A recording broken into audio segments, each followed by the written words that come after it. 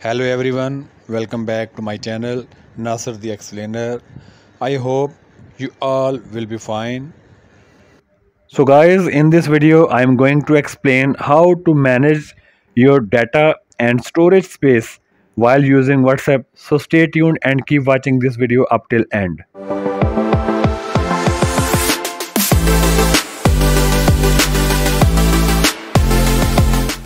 So guys, let's start the video. You know, it is a modern era of technology and social media, and when we talk about the social media, we use WhatsApp on the regular basis, and most frequently used application to share media file across different locations. A large number of media files are shared through WhatsApp, but the problem is that when we talk about the usage of WhatsApp, it consumes a lots of data from your network provider, and it takes lots of space on your Android device.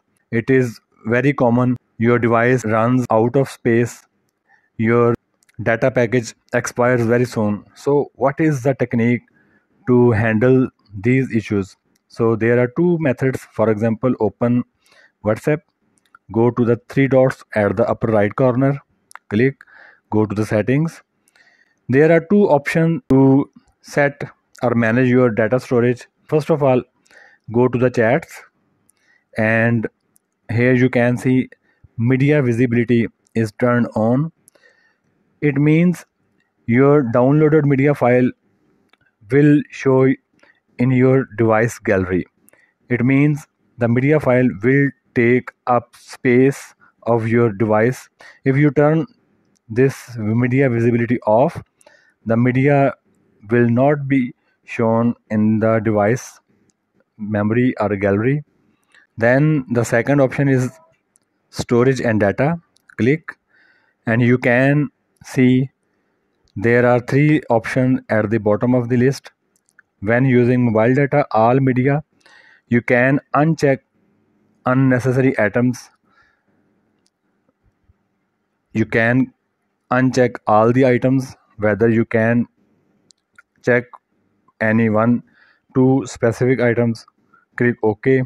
When connected to Wi-Fi, all media files will be downloaded, or you can check them on and off. Okay.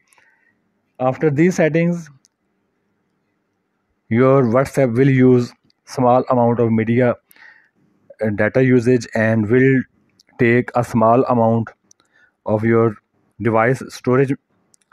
I think that's enough for the today's video. Thanks for watching. Take care.